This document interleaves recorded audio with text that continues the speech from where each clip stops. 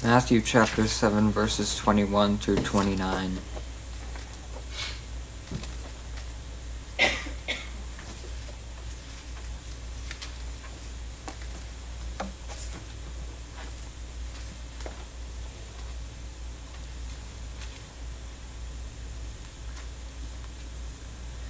Ye have heard that it was said by them of old time, Thou shalt not kill, and whosoever shall kill shall be in danger of the judgment.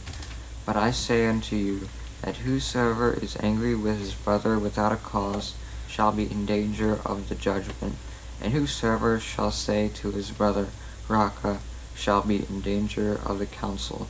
But whosoever shall say, Thou fool, shall be in danger of hell fire.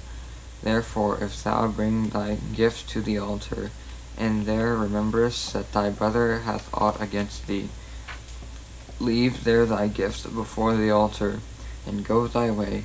First be reconciled to thy brother, and then come and offer thy gift. Agree with thine adversary quickly, whilst thou art in the way with him, lest at any time the adversary deliver thee to the judgment, and the judge deliver thee to the officer, and thou be cast into prison. Verily I say unto thee, thou shalt by no means come out thence, till thou hast paid the uttermost farthing. Ye have heard that it was said by them of old time, Thou shalt not commit adultery. But I say unto you, that whosoever looketh on a woman to lust after her hath committed adultery with her already in his heart. And if thy right eye offend thee, pluck it out, and cast it from thee. For it is profitable for thee that one of thy members should perish, and not that thy whole body should be cast into hell.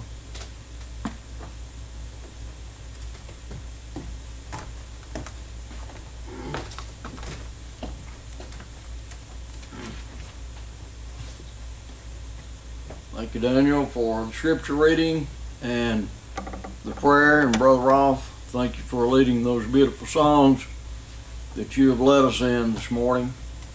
It is indeed good to be here on this Lord's Day that God has given to us, to worship Him in spirit and in truth, and to remember His Son, Jesus Christ. Today I want to talk about building on a sure foundation. Building on a sure foundation. Of course, if we listen to the people of the world, we will get the wrong idea of what a sure foundation is.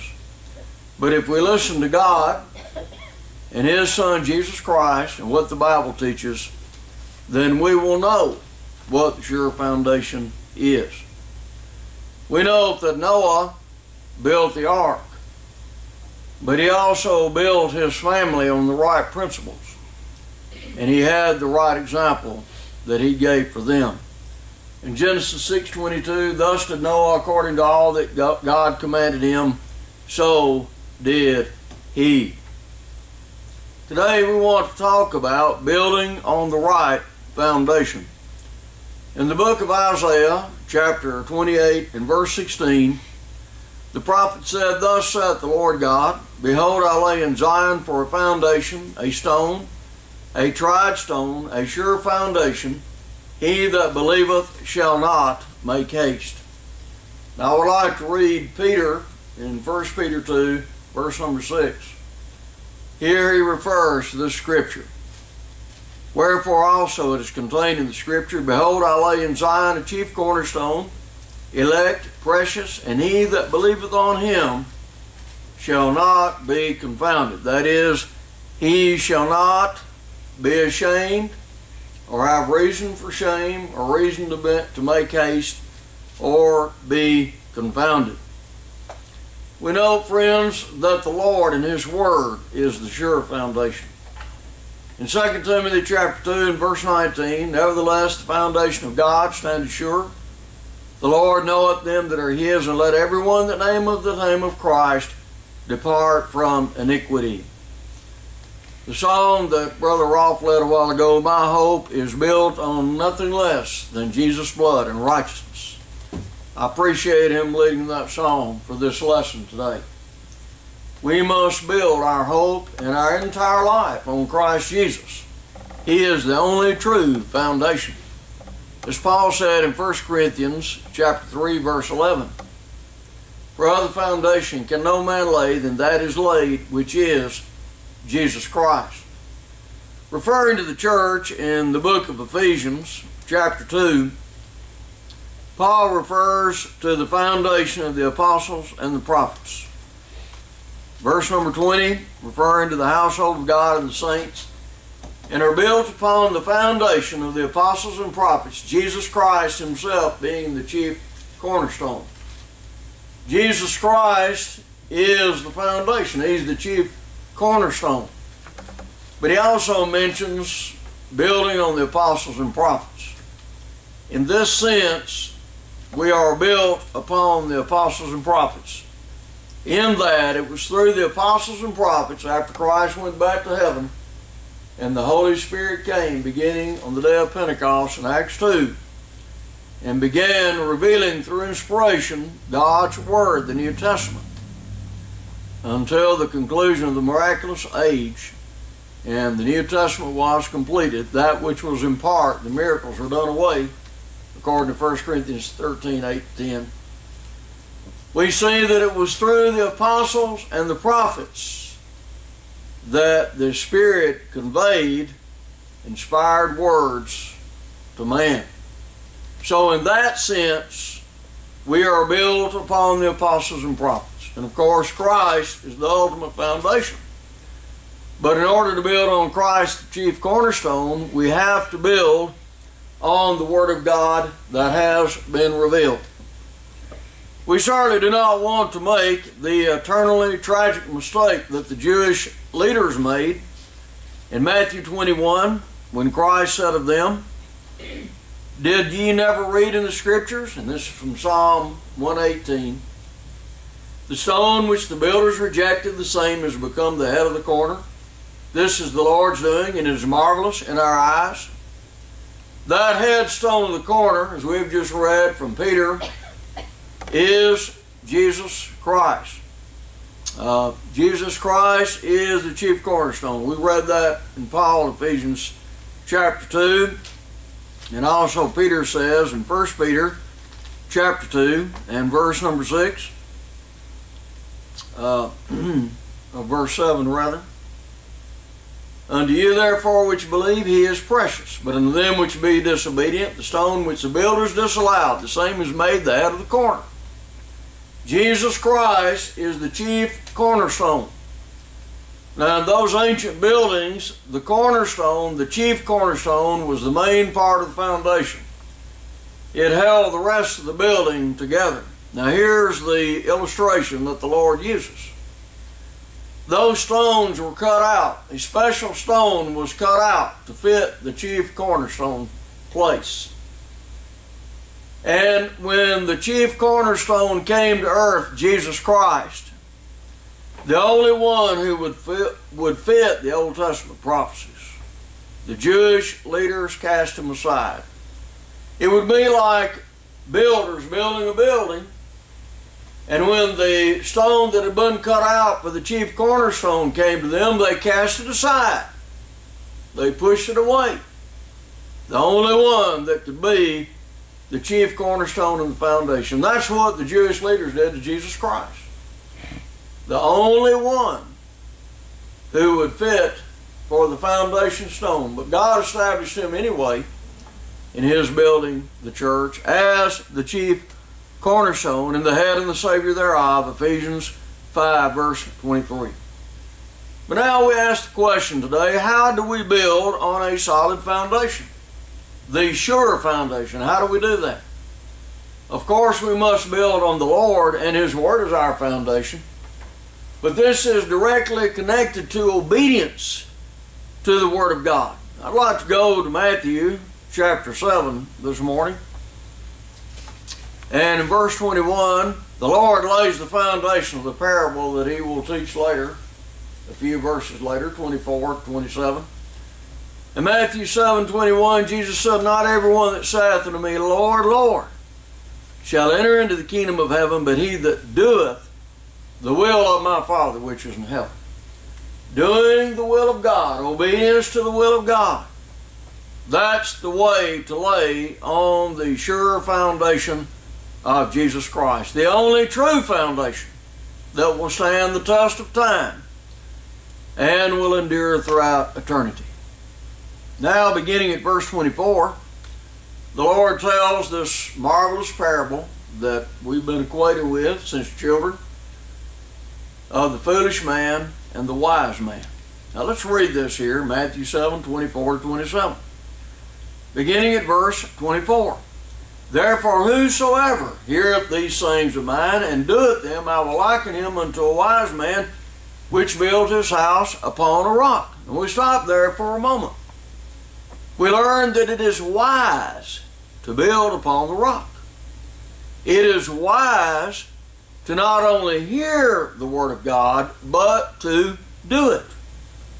James said, but be ye doers of the Word and not hearers only, deceiving your own selves. James 1, verse 22. Certainly it is important to hear the Word of God, because faith cometh by hearing, and hearing by the Word of God. Romans 10, 17. But if we stop there, if we hear and believe and we stop and we don't go ahead and do what God says, that is not only, that's not wise, and it is utterly foolish. Now, the word rock here in Matthew 7, verse 24, is from the same Greek word that Jesus used in Matthew 16, 18, Petra, referring to a ledge of rock. It is also the same word that the Holy Spirit gave through Paul in 1 Corinthians chapter 10 and verse number 4 regarding the children of Israel. And did all drink the same spiritual drink, for they drank of that spiritual rock that followed them, and that rock was Christ. It's the same Greek word as Jesus uses here in Matthew 7 of the wise man who built upon the rock, and the same Greek word that the Lord used in Matthew 16, 18 when he said, upon this rock, Petra, a ledge of rock, not just a stone, but a ledge of rock. Upon this rock I will build my church, and the gates of hell shall not prevail against it. So, Jesus Christ is the rock-solid foundation. Now, I probably mentioned this before about going to Israel in December of '99. And my favorite day of the tour was the day that we went to the Sea of Galilee, and then later on went northward to a place called Benice Springs, which we know more properly as Caesarea Philippi. They believe that was the site, rather, of ancient Caesarea Philippi. And for good reason. It was a side of a mountain or a hill that was a ledge of rock. And one of the interesting things about that to me was, not only, of course, there the context of Matthew 16 where Christ said, I will build upon this rock, I will build my church. He and the apostles were at Caesarea Philippi, according to verse 13, when the Lord made that promise. When he said, upon this rock I will build my church. But out from under that mountain or that ledge of rock issued a stream of water. It was called Benice Springs, forming the headwaters of the Jordan River. Now think about that.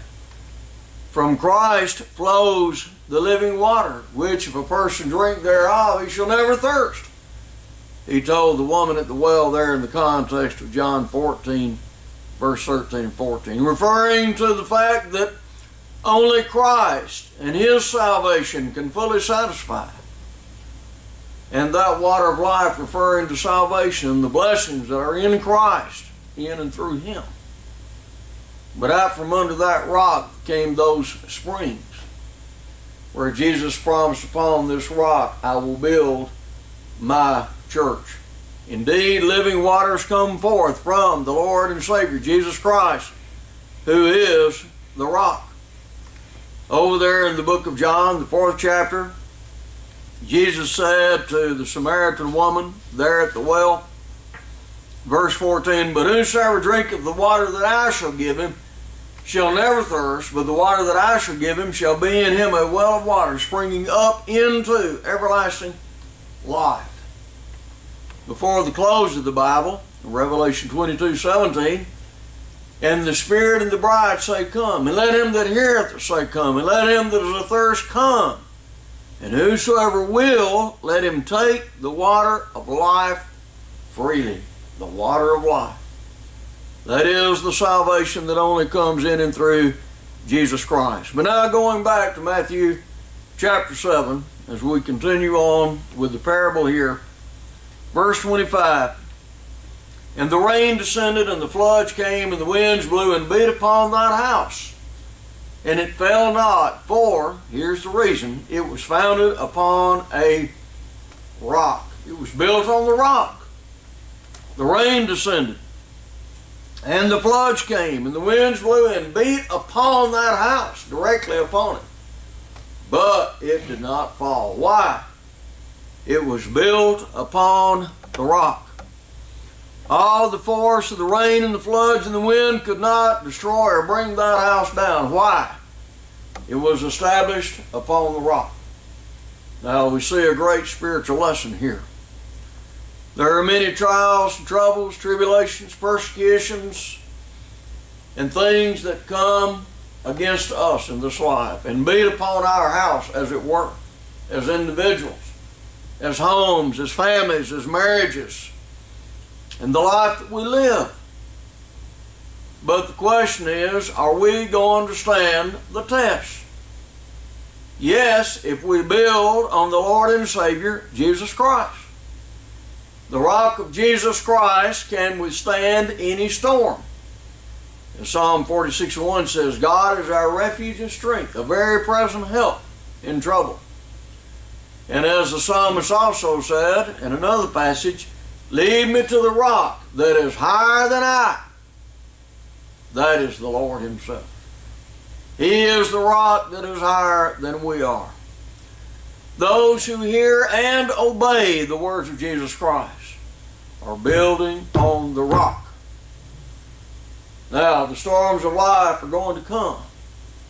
They're going to beat upon us. The man Job, the man of God, said that man that is born of woman is a few days and full of trouble. Job 14:1. And if you've lived long enough, you know that's true. That no matter how righteous you may live, there's still going to be trouble from time to time. Life is not going to be a bed of roses. There's going to be trouble. There's going to be trouble along the way.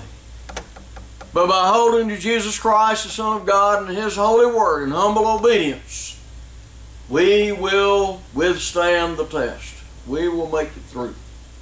As Paul said, if God be for us, who can be against us? Romans 8:31.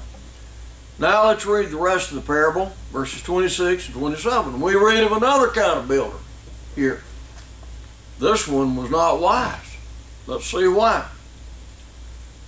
And everyone that heareth these sayings of mine and doeth them not shall be likened unto a foolish man, which built his house upon the sand. And the rain descended, and the floods came, and the winds blew and beat upon that house, and it fell, and great was the fall of it. Mega in the Greek. Great. It was terrible. We may do great things for the Lord. We may do greatly by humbling ourselves, trusting and obeying Him. But we also may involve ourselves in great foolishness and suffer a great fall because we do not listen to the Lord and obey His will. This house was brought down by the rain, the floods, and the wind, and it represents one who hears the Lord's word but fails to do it. While it is exceeding wise, my friends, to hear and do the will of God, it is exceeding foolish not to do His will. How many lives, futures, marriages, homes, and so forth have been crumbled and brought down to the ground because people have failed to listen to and obey the Lord God. Where have we failed, it is sometimes asked. Jesus gives the answer. But seek ye first the kingdom of God and His righteousness, and all these things shall be added unto you, Matthew 6:33. Did you seek first the kingdom of God and His righteousness? Did you do what the Lord said is the first and great commandment? Thou shalt love the Lord thy God with all thy heart, with all thy soul, with all thy mind, with all thy strength. Mark 12:30. Well, Jesus said if we do, we will keep His word. He said, if you love me, keep my commandments. John 14:15. As a song we often sing, trust and obey. There's no other way to be happy in Jesus but to trust and obey. The Lord said to His disciples in John 13:17, if you know these things, happy are ye if you do them. If we do the Lord's will, we're going to find true happiness and, most importantly, salvation and eternal life. In 1 John 5:3, for this is the love of God that we keep His commandments, and His commandments are not grievous. But now, my friends, I'd like to go over to another rendering of this great teaching of the Lord. This time in the book of Luke. Luke, the 6th chapter, and beginning at verse 46. Again, the Lord lays the foundation for this teaching in verse 46, in that we must do His will, we must obey Him. He asking, why call you me Lord, Lord, and do not the things which I say? Why do you call me Lord, Lord, but do not treat me as your Lord by obedience to my will? Why do you utter this in vain, Lord, Lord, if you don't really mean it?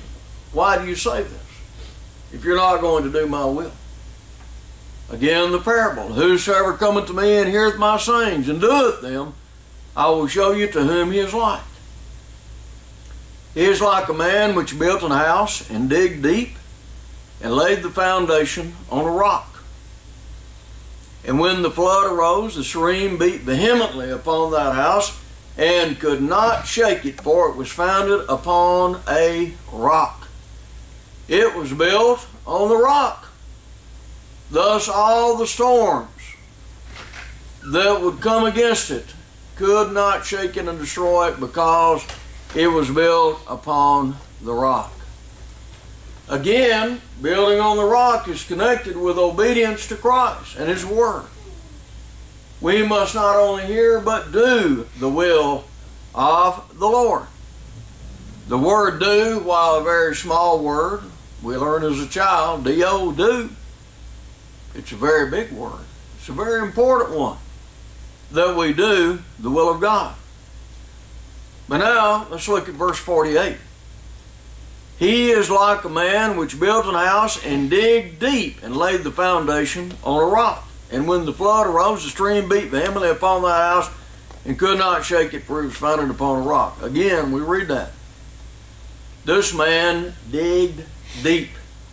He digged deep. That's powerful, isn't it? Someone has said God is not to be found on the surface. We must dig deep. You know, my friends, we need more deep digging in the Lord's church. And I don't mean taking digs at one another either. The Bereans were commended by God because they dig deep into God's Word. Here's what Luke says in Acts 17:11. These, the Bereans that is, were more noble than those in Thessalonica, in that they received the Word with all readiness of mind and searched the Scriptures daily whether those things were so. Paul urges Timothy to dig deep into the Word of God. Study to show thyself approved unto God, a workman that needeth not to be ashamed, rightly dividing the word of truth. We must work at the Word of God. We must dig deep into it. Moreover, we need to put everything into worship and not treat it lightly and haphazardly. Surely we are to worship God according to the truth, the Word of God, and we are to worship Him in spirit. Jesus said, God is a spirit, and they that worship Him must worship Him in spirit and in truth.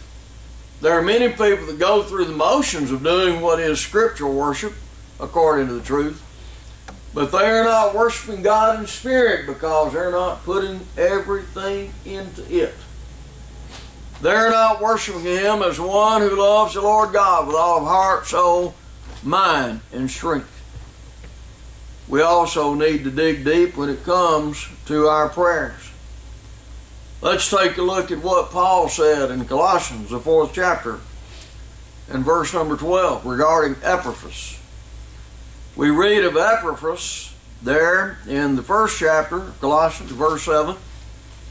But we also read of him in chapter 4, verse 12. Epaphras, who is one of you, a servant of Christ, saluteth you, always laboring fervently for you in prayers, that you may stand perfect and complete in all the will of God. He strove in prayer in behalf of the Colossians. He labored fervently for them in prayer. Now, friends, we as Christians know what it means to labor in prayer, don't we? You let something very serious or tragic befall you in life, you learn what it means to labor in prayer. You know that it said that when Brother David Lipscomb passed away, that the morticians found calluses on his knees. Brother Lipscomb lived during a time when the mechanical instruments of music invaded and divided the Lord's church. No doubt he was troubled by this and many other things that caused him to get on his knees and pray to God. James speaks of the fervent prayer of a righteous man. Fervent. James 5:16. Confess your faults one to another and pray one for another that you may be healed. The effectual fervent prayer of a righteous man availeth much. Yes, it must be the prayer of the righteous, those who are faithful. For the eyes of the Lord are over the righteous, and His ears are open to their prayers, but the face of the Lord is against them that do evil. 1 Peter 3:12. But it must be the effectual fervent prayer of a righteous man that availeth much. You let one of your children be near death's door,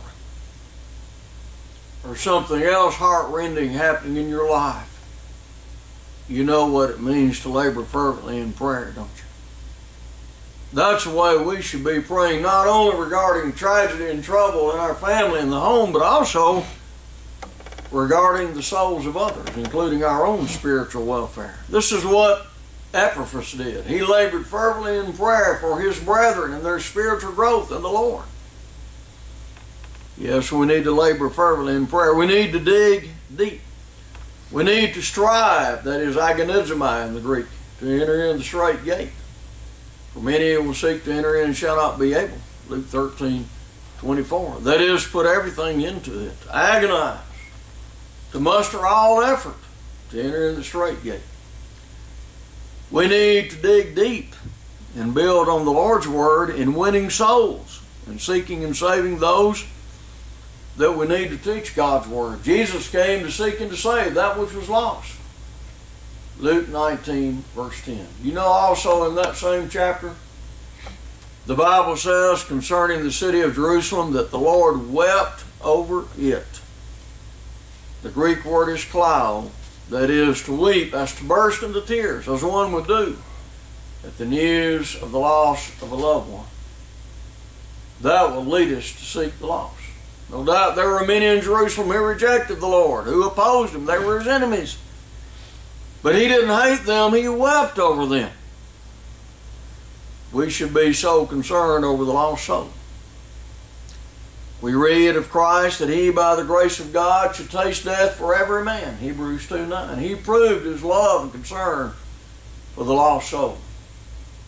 In the story of the prodigal son, the father said when the son humbly came home and begged his forgiveness, "For this my son was dead and is alive again. He was lost and is found." Luke 15:24. That portrays to us the joy of God when a soul comes home to Him. Indeed, it is a serious matter, a lost soul. James said, "Brethren, if any of you do err from the truth and one convert him, let him know that he which converteth the sinner from the error of his way shall save a soul from death, and shall hide a multitude of sins." James 5, verse 19 and 20. Yes, also we need to dig deep when it comes to helping one another. We read of a man in 2 Timothy chapter 1, another man who is not well known usually, like Epaphras, but no doubt he was a great and godly man like Epaphras. This man was by the name of Onesiphorus. In 2 Timothy 1, 16 to 18. Paul said, "The Lord give mercy unto the house of Onesiphorus, for he oft refreshed me and was not ashamed of my chain." Pause there for a moment. It would have been easy for Onesiphorus to sort of avoid Paul while he was under persecution, being bound by Rome as a prisoner, so that he himself would not fall into persecution. But he didn't do that. He was not ashamed of Paul, his brother in Christ. But, verse 17 says, when he was in Rome, he sought me out very diligently and found me. He could have said, well, I looked for Paul, I just couldn't find him. But Paul was sought after by Onesiphorus. Onesiphorus kept on seeking after Paul till he did find him. And this is what he says in verse 18. "The Lord grant unto him that he may find mercy of the Lord in that day. And in how many things he ministered unto me at Ephesus, thou knowest very well." And friends, we need to dig deep in keeping all of God's will, in keeping all that the Lord has commanded, Matthew 28:20, and not shunning to declare the whole counsel of God, Acts 20, verse 27. That means to mark and avoid those that bring doctrines and divisions into the church. Mark them because divisions and offenses contrary to the doctrine which you have learned, and avoid them, Romans 16:17. That means, according to the name of Christ, to withdraw ourselves from every brother that walketh disorderly, and not according to the tradition which ye received of us, 2 Thessalonians 3:16. That means to contend earnestly for thee faith once for all delivered to the saints, Jude, verse number 3. It means to warn the unruly, to comfort the feeble-minded, to support the weak, and to be patient toward all men, 1 Thessalonians 5 in verse number 14. As we conclude today, building on the sure foundation, we cannot be on the rock of Jesus Christ in solid ground without being on the church, which he built upon the rock. When he said to Peter, "Upon this rock I will build my church," and those others there in his hearing that day, he was referring to the rock-solid truth that Peter had confessed in verse 16, "Thou art the Christ, the Son of the living God." He was not referring to Peter, whose name is from Petros, a stone, and he speaks directly to Peter in the second person, according to grammar. "I say also unto thee that thou art Peter." But then when he speaks of the rock, he speaks in the third person. "I say unto thee, upon this rock I will build my church, and the gates of hell shall not prevail against it." The rock solid truth that Jesus Christ is the Son of God. We started off talking about Noah in the beginning of our lesson. Noah and his family were saved from the flood. They were saved from destruction. And the only way that we can be in the ark of safety spiritually is to be in the church of our Lord. The Lord adds the saved to the church, Acts 2:47. He is the head of the Savior of the body of the church, Ephesians 5:23. The only way to have salvation in Christ and to be safe against the storms of life is to build on Jesus Christ in obedience to his holy word, and to be a part of his one body, the church. He said, "Upon this rock I will build my church." Not the denominations of men, not the world religious systems, but the church of our Lord, of which we read in the New Testament. And my friends, there's only one way to do that, and that is to hold fast to the form or pattern of sound words. Paul said to Timothy, "Which thou hast heard of me in faith and love, which is in Christ Jesus." 2 Timothy 1 and verse number 13.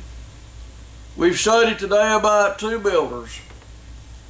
One of them carefully prepared and laid his foundation upon the rock. The other, no doubt, did not intend to build on a flimsy foundation, but he was careless. Like many people in the religious world, like many people in the world. He was careless. And so when the storms came, his house fell. And especially on the judgment day, will the house of those who have not built on Christ, the rock, fall and be destroyed eternally. Let us not be like the foolish man. Let us be like the wise man. This is the greatest thing you can do for your family, your children, your loved ones, your friends, and those all about you, is to build on the rock of Jesus Christ. This morning, my friends, if we have any here who need to come and render obedience to the gospel, hearing and believing the word, repentance, confessing Jesus Christ, Son of God, Acts 2:38, Acts 18:8, Acts 8:37, and be baptized in His name for the remission of sins, Acts 2:38. We encourage you to do that. If you've done that, but you realize that you have not been building on the rock, that you've been like the foolish man, building on the sand, and that you in your life cannot stand the test unless and until you come back to the Lord. And today you need to repent and pray God's forgiveness. As we have the divine pattern laid down in Acts 8 that Simon needed to do, which he did do. We invite you to come while we stand and we sing together. Jesus.